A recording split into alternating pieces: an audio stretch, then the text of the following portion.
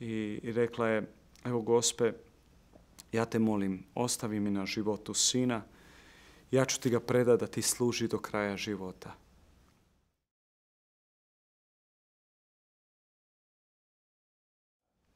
Hvaljeni si Marija, moje ime je fra Mario Berišić, imam 26 godina, dolazim iz Zagreba i član sam Hrvatske kapucinske provincije Leopolda Bogdana Mandića.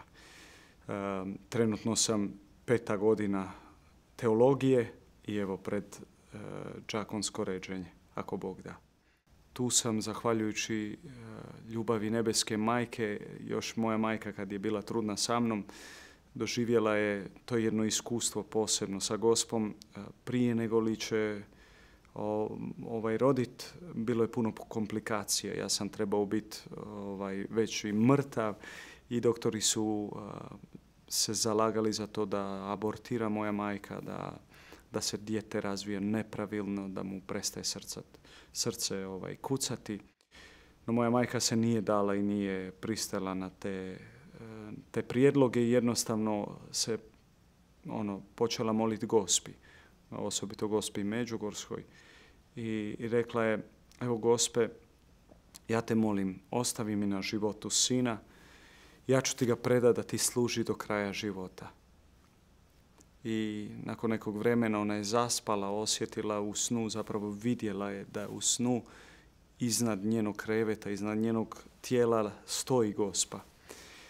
I kaže, toliko je bila lijepa da ju ja nisam mogla ni ugledat od te ljepote. I škicala je, kaže, gledala sam kroz prste.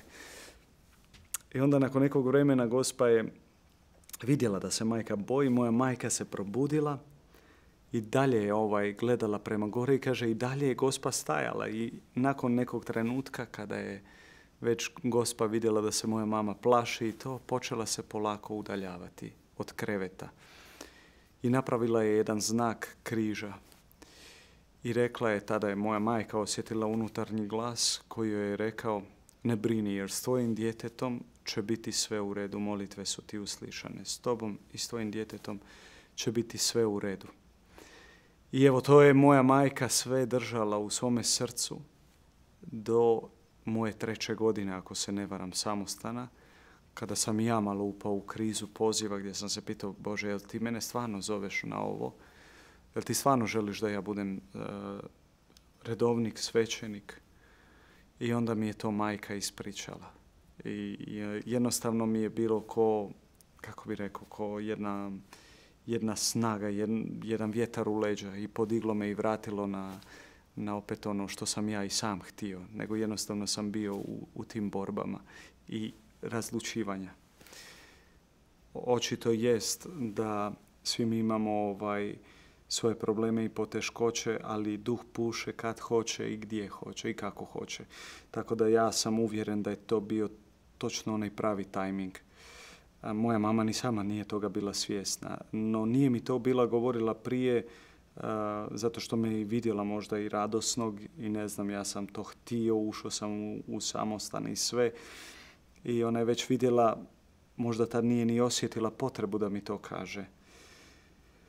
Prije toga, još prije nego što ću ući u samostan, nije mi mogla reći jer ja to ne bi bio ni prihvatio. Jednostavno ne bi znao značenje ni razumijevanje toga što je ona doživjela, jer sam ja bio i daleko od Boga, dok me Bog nije vratio k sebi. Tako da, evo, ja vjerujem da je to Božji tajming, da je to Božje vrijeme kada je On htio da moja majka to iznese iz one riznice, kako kaže Marija, i sve te događaje pohranjivala u svome srcu. I u datom trenutku kada je nešto trebalo, Gospodin je po Duhu Svetom izvlačio van iz tog srca. I evo tako je moja majka, ja vjerujem, meni izvukla to iskustvo i rekla mi je kao potporu i snagu za moj dalji podvig koji ću ja napraviti. I ja sam ostao u čudu, u šoku i plakao sam od radosti. Plakao sam od radosti jer sam znao, dakle, nije stvar do mene. Nije uopće riječ o meni. Ja naravno moram biti taj koji će surađivati sa tim milostima, ali je Gospodin taj koji je mene odabrao, a ne ja njega. Pa evo, blisko sa majkom, sa Gospom, vjerujem da nijedan svećenik ne može biti toliko plodan ako nema majku. Kaže se da iza svakog sveca stoji jedna sveta žena. Ja vjerujem da kad ti imaš majku, zapravo imaš zagrljaj, imaš ljubav, imaš toplinu, imaš blagost. I to prenosiš. I to nosiš od svoje majke. Biti Marijin posvećenik i ljubiti majku Mariju, mislim da je nešto posebno, ali to nije da dolazi od tebe samoga, nego ti doživiš da stvarno imaš majku. Ti doživiš da stvarno je majka ta koja te ljubi. Ja sam se mogu posvađati sa Isusom i sa mojim najdražim svecem Padre Pijom, s majkom nisam mogao. Kada sam došao do majke i odlučio sam se posvađati, nisam mogao, jednostavno riječi nisu izlazile, jer bio sam u tim nekim nedoumicama, bio sam i lošeg stanja unutarnjeg, ali prema majci nisam mogao reći ništa, jer kao da sam imao osjećaj da ona sad je tu i razumije me, da ona ta koja me, bez obzira na moje stanje, ona jednostavno me prihvaća takvu kakav jesam. Ja vjerujem da mnogi svećenici zbog toga biraju taj najsigurniji put majke. To ne znači da pobožnost prema Gospi. Pobožnost prema Gospi nije molit krunicu. Treba molit krunicu, ali pobožnost prema Gospi je zapravo biti svjestan da ti imaš majku, biti svjestan da njene ruke stoje nad tobom, da njen plašt je nad tobom i svaki tvoj zaziv, svaki tvoj krik ona čuje i ona će ti priteći u pomoć onog trenutka kad ti zaista trebaš. I naravno, trebaš i ti prema njoj iskazivati ljubav da bi još više ti mogao biti otvoren, sagledat kolike milosti si već od nje primio. Svakim dolaskom u Medjugorje osjetiš da te Bog nekako opet vratio u ono što je bitno, ono što je srž, a to jest biti s Isusom po Mariji. I mislim da na taj način Medjugorje mijenja moj život. Ne da ga je promijenilo jednom, nego ga konstantno mijenja. Jer svi smo mi ljudi i opet zalutamo, bez obzira što smo i možda imaš ti neki red unutar samostana i sve, ali nekako odvojiti se opet na trenutke, opet se vratiti na ta stara mjesta koje te kao da te uvedu u tu dublju molitvu. I opet kažem, evo, svaki put Gospodin me vraća i mijenja kroz ovo mjesto, a vraća me na ono najvažnije, na onu bit, a to jest biti uz Isusa, ostati u molitvi, u tišini. Kad dođem ovdje i kad vidim toliko ljudi koji su iz svih zemalja, različitih tipova ljudi i svega, i onda imaš mogućnost prepoznat po licima koliko Medjugorje zapravo i sakramenti, ne Medjugorje kao mjesto, nego sakramenti koji se u tom mjestu događaju nekako kao da su drugačiji, a nisu drugačiji, nego jednostavno klima je takva da favorizira puno više. I ja se naravno pripremam i sa tom molitvom prije svega, sa molitvom i sa time da jednostavno posvećujem se srcu Marinu i posvećujem se srcu Isusovom. I kažem, ako ste vi ti koji ste mene odabrali, ako ste vi ti koji želite da ja budem danas sutra dio ove priče, evo, vi ste i ti koji morate biti uvijek tu uz mene, jer čovjek je čovjek, može zalutat, čovjek može i past, ali evo, imat majku uvijek u sebe, imat brata uvijek u sebe, Isusa, to je ono što u Medjugorju nekako kao da ti se probudi, kao da oživi. Vjerujem da mnogi dolaze u Medjugorje mladi po prvi put zato što su čuli od nekoga da je tu lijepo. Neko im je posvjedočio.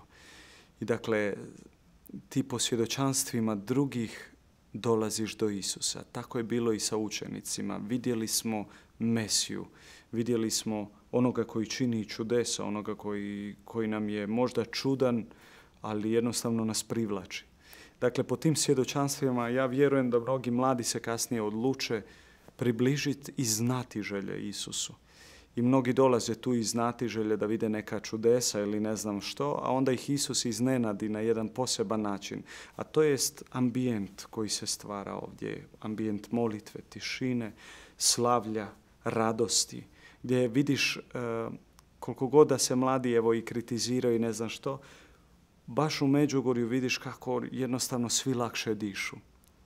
Nema toga kompleksa manje vrijednosti, ja bih rekao, gdje gledaju ko je šta obukao, kako se ko šta nosi ili ne znam što, nego jednostavno žive od te radosti, svako ih prihvaća i mislim da je to ono što privlači mlade na ovakva mjesta. I to je ono što, ja vjerujem, izvor i početak da jedna mlada osoba može sazrijeti onu dubinsku, istinsku osobu i ono na što ju Isus poziva. Budi to što i jesi, nemoj se praviti, nemoj stavljati maske, možeš zaplakat, možeš se smijati, možeš se radovati. Dakle, evo, ovo mjesto je stvarno to. Vjerujem da mnogi ratovi koji se danas događaju, Gospa poziva na taj mir. Gospa poziva da se približimo prije svega njenom sinu. Jer mir neće nikad nastati daleko od Isusa. Dakle, mir ne može doći ako smo mi na distanci od Isusa i ne želimo susret Isusa. Mir se događa onog trenutka kad mi možemo prihvatiti sebe. Ali kako? Pred Isusom Kristom. Ne govorimo o prihvatiti sebe, jer mnogi danas promoviraju to prihvati sebe kroz taj neki New Age pogled. Ovdje je puno dublja stvar. Ovdje prihvati sebe. Zašto? Zato što sam ljubljeno Božje dijete koje gubi identitet dok je daleko od Boga. I onda je normalno da imaš nemir u svom srcu, jer kako kaže Sveti Augustin, nemirno je srce naše dok ne pronađe Boga i u njemu se smiri. I mislim da je to ono na što Gospa stalno poziva. Vratite se mome sinu, budite blizu mog sina. Najčešće nama kada se dogodi nemiri, kada se događaju ne znam što, mi zapravo odlazimo od Isusa. Kaže Isus, dođite k meni svi vi koji ste umorni i opterećeni i ja ću vas odmoriti. Dakle, Isus garantira odmor u njegovoj prisutnosti. Mir u njegovoj prisutnosti. A nama se dogodi da mi uzmemo alternativu. Odeš kao mlaci, pa odeš, ne znam, negdje se zabaviti, pa odeš na društvene mreže, pa satima provodiš na televiziju, gledaš Netflix ili ne znam što. I misleći da ćeš tako dobiti mir i ugasiti onaj glas koji ti viče iznutra, nemiran si. Nije to. Nije dovoljno. Treba ti nešto dublje. Biti s Isusom i na to nas Gospa konstantno poziva. Da bi bili s Isusom ne trebamo bježati od Isusa. Nego kad imamo nemire u svom srcu, upravo tad treba doći do Isusa.